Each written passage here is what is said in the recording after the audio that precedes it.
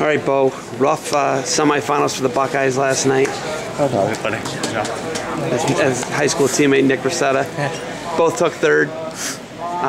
You battle back, man, and this is hard stuff. You lose in the semis to your cousin, and you battle back for third place. Team stuff's going crazy right now. You guys are trying to take a team trophy back to Ohio State. What's it mean to you to take third?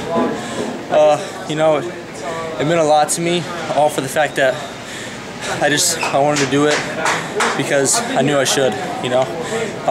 To be honest, my motivation, it wasn't there. You know, first match, I don't take anything away from anyone, but first match I walked out there, I just felt like I wasn't even there, you know. I was just kind of like wrestling, just a drone. And then for third and fourth, Tom got me going a little more, just said like, you know, I wanted to be in the finals. I wanted another shot at Derringer. I wanted to be my cousin, but that didn't happen, so it's time to come back and get tough. So it was tough mentally today,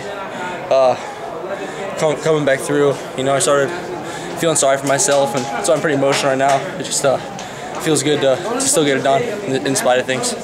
So, what'd your dad say to you after that tough loss? You know, Mickey loses a tough match in the round of 12. I know that one hurts you probably more than any loss you've ever taken. Yeah. Mick is, you know, you guys love each other. You're brothers.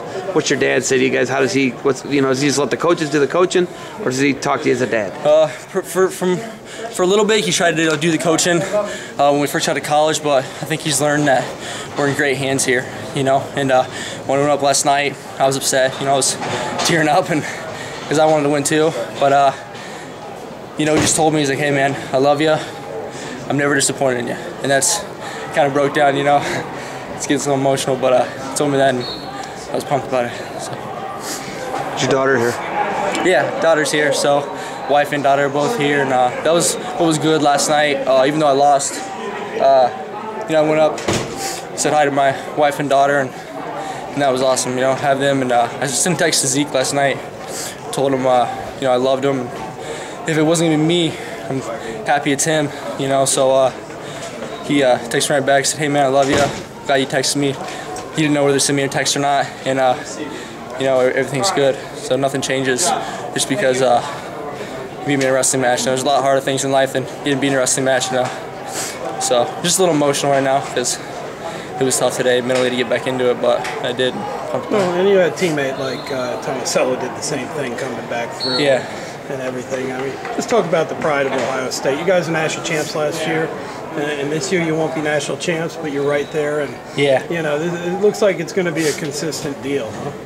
Yeah, I mean, as long as we have guys doing the right things in and outside of wrestling, I think we've always got a shot. You know, if you have good guys doing the right things, you've always got a chance no matter what. So I feel like that's where we're heading, and Tomasello did an amazing job. I know it killed him, you know, losing, because I mean, he's going for a second as a sophomore, and I mean, he's a beast. He came all the way back and got third too against a really tough guy. And the one thing I got to say though is my brother Mickey, after he lost, you know, I felt bad. My stomach was like sick when I went out there for my quarters match. But we got beat again.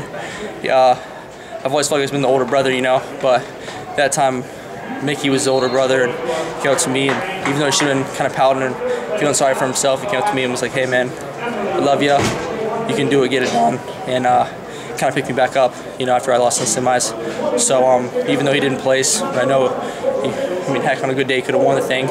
It's like he was doing that for me. So I'm in a great place here at Ohio State. Got all the best guys and best coaches, so I'm happy. On a scale of 1 to 10, 10 being we're probably going to be off the scale with this one, but scale of 1 to 10, how bad do you want Isaac to beat Derringer tonight? Off the scale. If it can't be me, I want him to win. You know, I love him.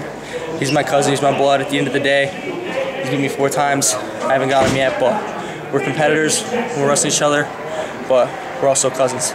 I love him, and hope he wins tonight. So congratulations, guys. Yeah. Love watching you. Thanks. Appreciate it.